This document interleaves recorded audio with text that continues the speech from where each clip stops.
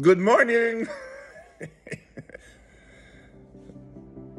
5 in the morning. I just did my cold plunge, had some breakfast, took the dogs for a walk. They're all very relaxed because I think they're a little bit sore. Yesterday, I took them on a very long walk and it was a beautiful day. Oh my God, Zena. Oh, I'll just be with you. Zena. Hello. Just wanted to say What are you doing, Zena? Wanna go for a ride? I want to drive, Dad. What are you doing, crazy? Oh my gosh.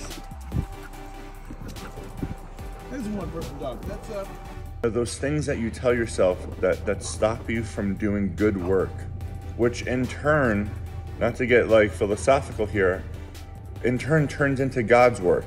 You know, you have to be, in order to serve, you have to have a certain mindset and a certain energy and a certain passion. But what you need most of all to truly serve is dedication. You need dedication. You need to be disciplined. And it's so hard. I mean, it's so hard to be disciplined with so many distractions. You still have to do all the things that you need to do. It doesn't matter if you have leg pain, back pain, neck, eyes, maybe a little bit of the ears. You have to be so disciplined that you are willing to work around. I don't have many of those pains. I just want you to know, I just have some back pain.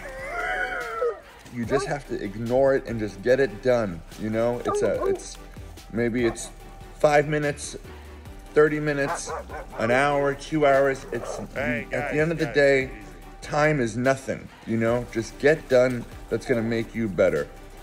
When you're holding something that's not good for you, just put it down. Put it down, throw it in the garbage. Do good for you. Be good to you, do good for you, be good to you. Be honest with yourself.